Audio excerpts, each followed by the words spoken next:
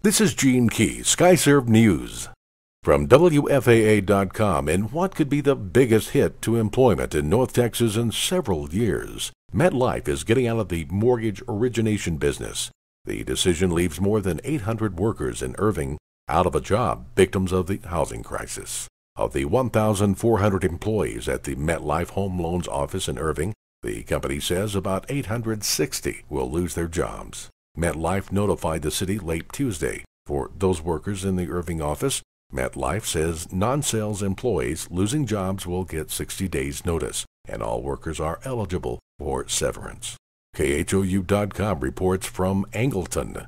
10 Angleton High School students were arrested on campus Wednesday morning during an undercover drug sting by Angleton Independent School District Police and Brazoria County Sheriff's Department. Angleton Independent School District Superintendent Dr. Patricia Montgomery said 2 former students were also arrested off campus in connection with the investigation.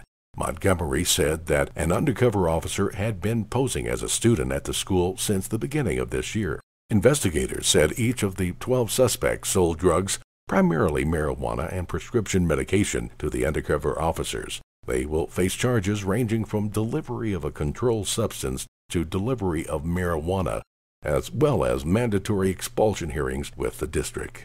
The Associated Press reports from San Antonio. A woman accused of falsely accusing a boyfriend of rape, leading to the man's murder, has been sentenced to 8 years in prison after pleading no contest to robbery in a plea deal. Melissa Ann Ramos was originally charged with manslaughter in the June 2007 shooting death of Nathan Ramirez. The 23-year-old woman's attorneys had asked for probation.